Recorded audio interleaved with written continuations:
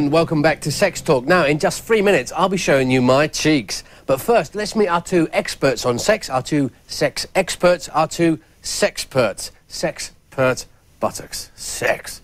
Now then, of course, we have Jo Talbot, who is perhaps best known for her research into the field of sex and her radio show in which she talks starkly and bleakly about the subject of floor. And next to Jo is, of course, Mr. Graham Avent. Graham, who is, of course, TV's Mr. Sexercise. Oocha, oocha.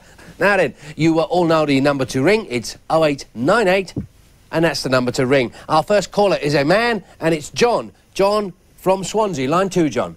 Yeah, I'm ringing about my girlfriend. Uh-huh. Well, she's worried about the navigational skills of my seaman. I see. Mind you, who can blame her? I am, after all, captain of HMS Belfast. Oh, nice one, mate. That's a good one. All right. Now, our next caller is... It's Ian from Anglesey. Ian. I can't get it up. What, you can't get your tent up? Yeah, that's right. Yeah, nice one, mate. Nice. Cheers, cheers. Listen, Mark, we should go out for a drink sometime, yeah? Yeah, nice one. OK, cheers, mate. Oh, dear. Now then, line 3. Karen from Banstead. Hi, can I speak to Jackie?